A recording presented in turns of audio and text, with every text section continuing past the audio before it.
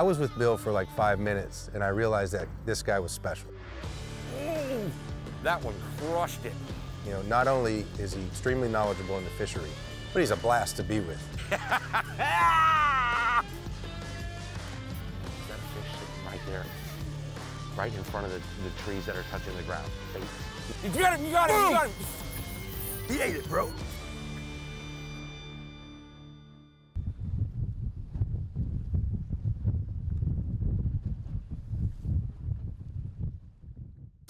It's midwinter here in the Florida Keys, and a good buddy of mine who lives over in Everglades City, which is on the very southwest tip of Florida, called me just a couple of days ago and said that the snook and redfish bite was happening. It's a good time to go over there when the water temp drops after some cold fronts. Man, I'm excited. You know, yesterday I was rigging tackle. Yeah. Felt like I was getting ready to go into a tournament, or I felt like it was before I was guiding days, going fishing with a buddy. It's been a while since I've got to get on the bow and do something different. I'm so excited to just haul you around. Yeah, just fish all day. It's been a few years since I've been over here. It's been a couple, anyway. I used to come over 30 days a year or so with clients, or come over and film some with Jose, you know. One of the unique things about this part of the Everglades is it's on the very, very southwest tip of Florida, and it's actually where the main outflow of fresh water from the whole Everglades system drains into the Gulf of Mexico. That whole ecosystem feeds the Florida Keys. I've been looking forward to this. I'm excited to do it. Yeah. I want to go see your house. Let's go catch a fish. Let's go, man. I've known Captain Bill Faulkner for about 15 years. He's a guide over at Everglades City in Naples, and he's a character. I've gotten to know him through Maverick. We're both sponsored by Maverick, and he's just one of those guys that's fun to be around, whether you're fishing or just hanging out at a boat show, whatever it is.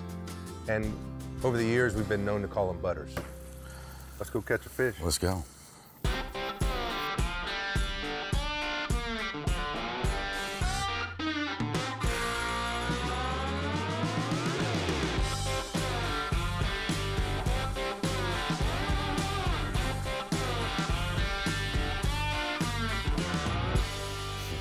Some dumb. Bubble yum, bubble gum.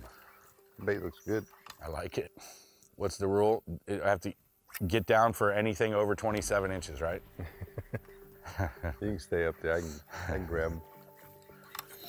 If I can catch something.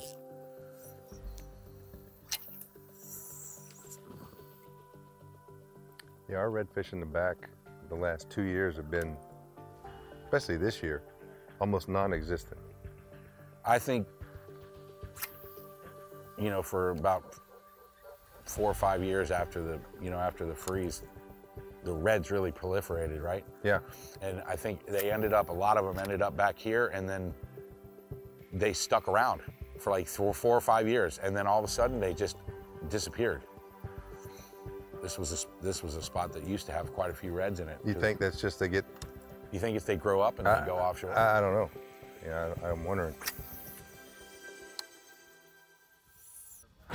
Hold on, I gotta catch a fish. Come on, that's a good fish, brother. It's a nice little fish. Yep.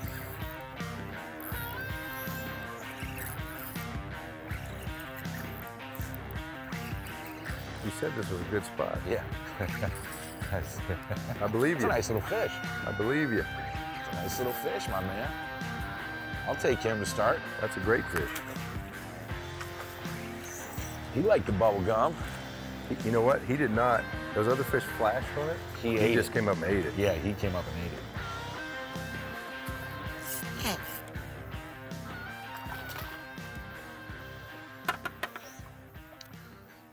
He's bigger than the first two that ate it for sure. That's a nice little fish, man. That's a great little Everglades snook. Look, he's got a little damage on this side of his body, Rob. You know, he's got it on both sides, actually. Something had a hold of him when he was young, huh? You know, Look at that. I bet that's the osprey. Yep. They aimed wrong. Yep. Usually the ospreys try to get him here. That's actually pretty fresh, too, actually. Yeah, it hasn't started to grow back yet. Yeah. 20-incher. I'll take that. Maybe a little bigger. Nice little fish, man.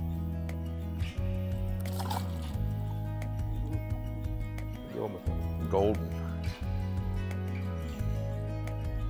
Nice, my man. First snook together, brother. Yeah, man. Thank you. My pleasure. I like it. You know, an average tide fluctuation back here might be maybe what, 8 to 12, 14 inches at the most. We're on the coast is 3 feet. When you get the north winds especially, right, that blows the water out. Yep.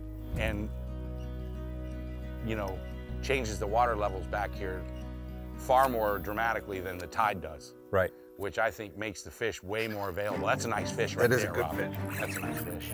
That's a good fish right there, brother. That's a nice fish. Is that a red what we've been talking about all morning? Looks like a redfish. I think it's a red. How about that?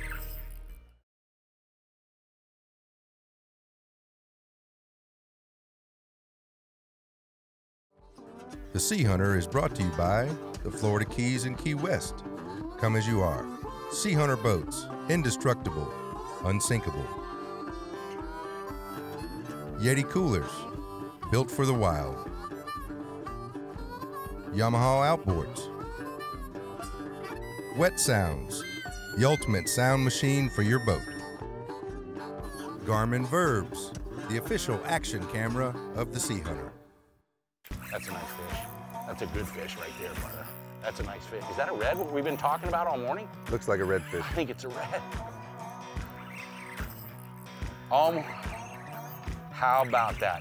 You know what? I wonder if that was him that tailed out on this grass, Rob. It's a nice redfish. Yes, it is, brother. It's a good fish. Nice, brother. Nice, my man.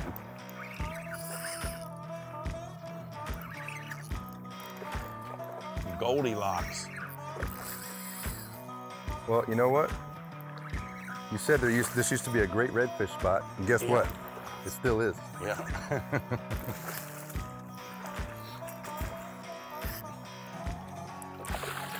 That's a heavy fish. No, brother. he's very, very thick. That's a heavy fish.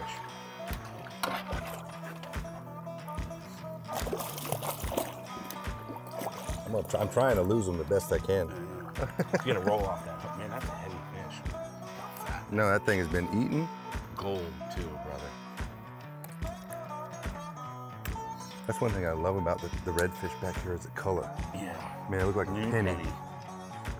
Fat, look at that. This is the fattest redfish. I mean, this looks like a Louisiana redfish. Yeah, it does. Man. You've been fishing 20 minutes?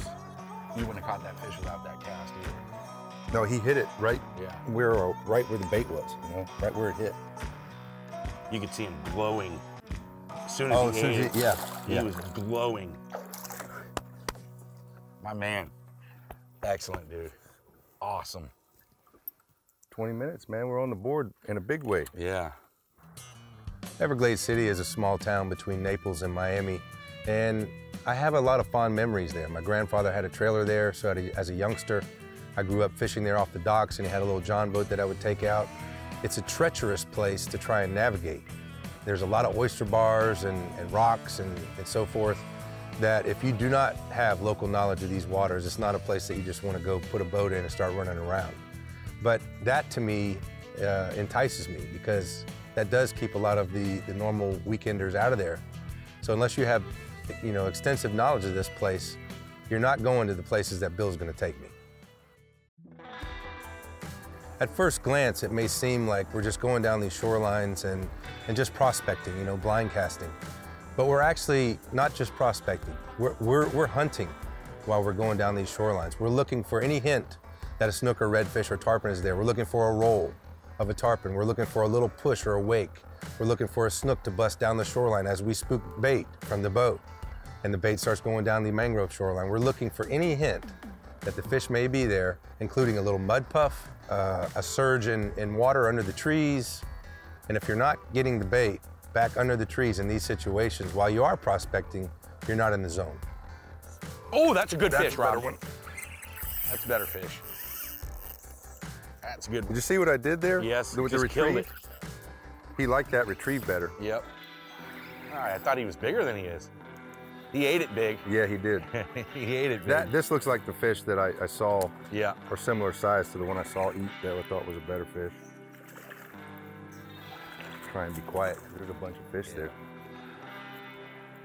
I think that one that ate it back in the trees was even bigger than that I one. agree.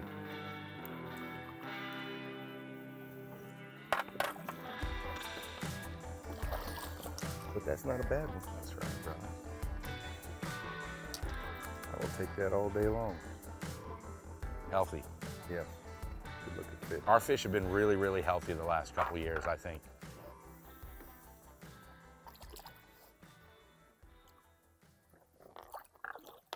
There he goes.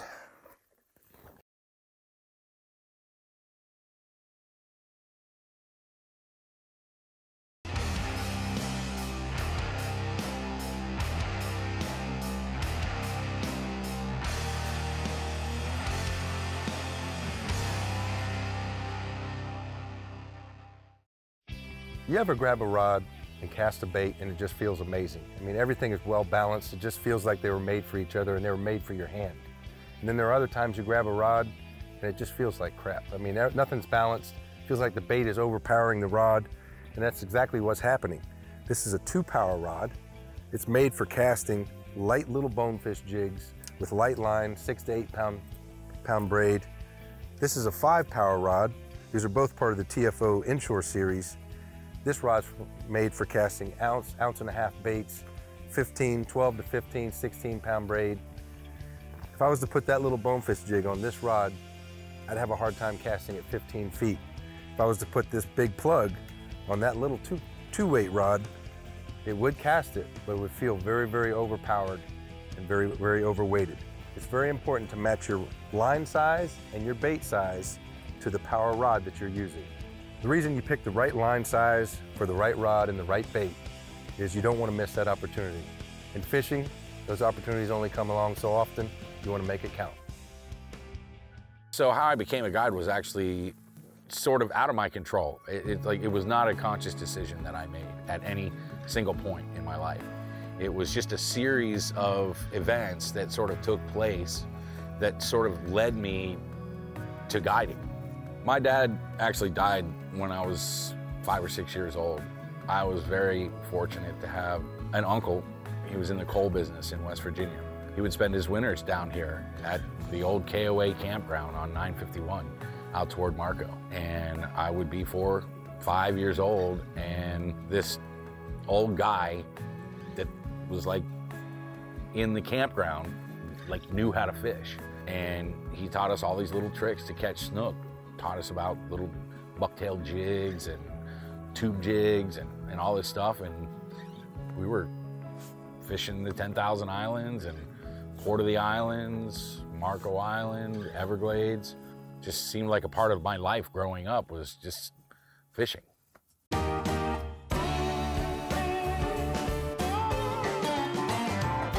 Hey, eating it coming right at you. Look at that fish pushing up the bank, Rob. Oh, that was tarpon. Oh, there they are. They're all over it. They won't eat it. There we go. Ate it. Oh, no! Did I say something about if they eat this, we're going to catch it? Yeah. That was the stupidest thing I've ever said. I jinxed us.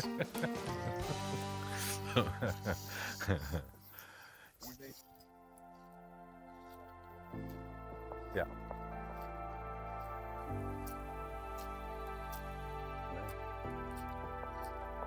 Oh, hey.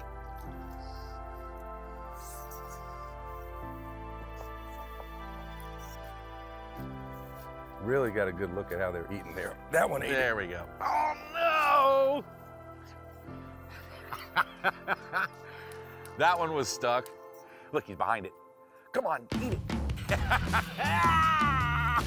Perseverance, baby. Perseverance. Perseverance. Nice. Sweet brother. Oh, no. That's all right, dude. You made that one pay the price for the other ones. Days can be long. If the fishing's tough, you've got to have something to lighten the mood, right? So something always makes me think of something else. It can be, you know, something as simple as a bubblegum colored jerkbait makes me think of a 25-year-old rap song that I used to listen to. So I start singing that 25-year-old rap song.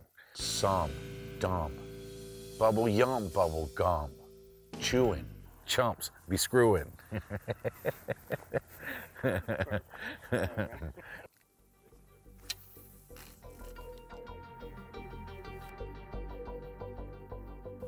pushing around a little bit there. Ooh, that's a nice fish, Rob. That's a heavy fish, huh? He's shaking his head. Ooh, it's a big red. It's another red, dude. Well, he tried to get me back in the bushes there right at the beginning. Nice. It's a nice red, man. It is. It's a great red.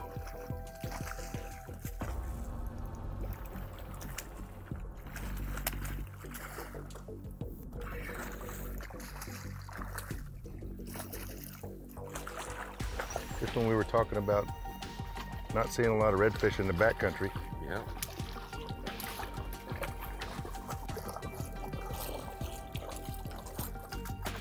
That red is pretty green. You think? Put him in the chokehold. There we go. Nice. Well, he put a bend in that rod, too. Great little fish, man. Keep up with the SeaHunter on social media.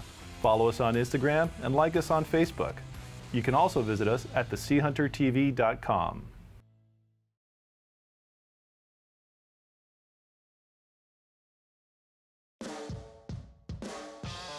The SeaHunter is brought to you by Ray Marine, Simply Superior.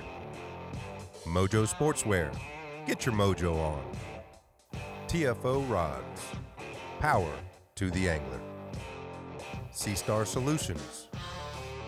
Best Fab, steel fabrication and design since 1975.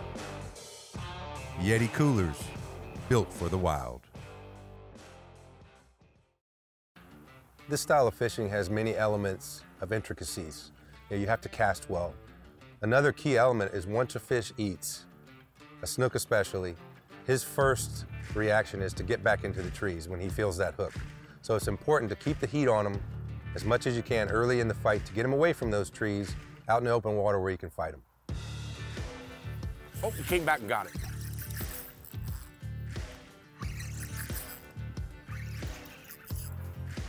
Nice.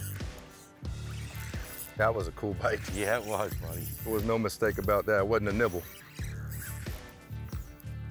That's a good fish. Yeah.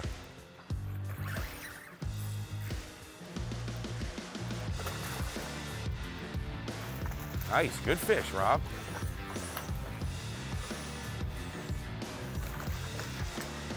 I think it's a great fish.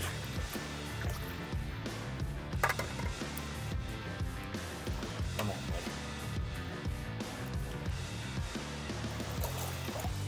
Nice. Fatty. One unique thing I've found about big snook in these areas is it's not uncommon that they get in the smallest little nook and cranny spot that you happen to visit that day.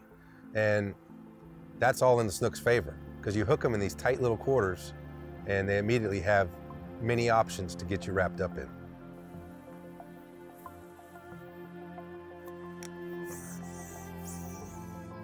Rob. Is that a fish sitting right there? Right in front of the trees that are touching the ground. Yes, like just to the left where the trees are touching the... Right here? Yes, a little left of that. He's going, Yes, he's right going there, to right the there. right. Big fish, moving right.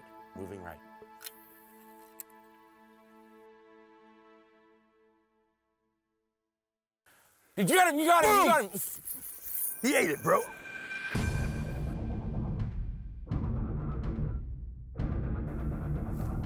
you got that one. That was a hell of a cast right there. Ooh, that one crushed it. Dude, he ate it. You got him, you got him. Go. Go to the trees, dude. He's Dude, he's getting it. Run him down, Stop. I got him out. We got him out. Nice. Dude, you see the right size down of the that middle thing? of the creek, right down the middle of the creek, dude. All right, you got him out. He's going right down the middle of the creek, dude. Right down the middle of the creek. He's gonna go left.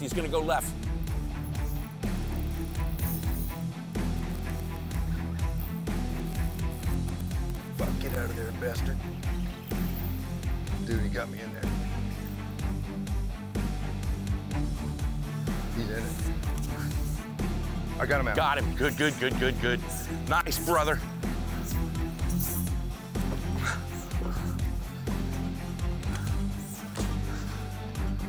Great spot on that fish, bro. Great spot on that fish.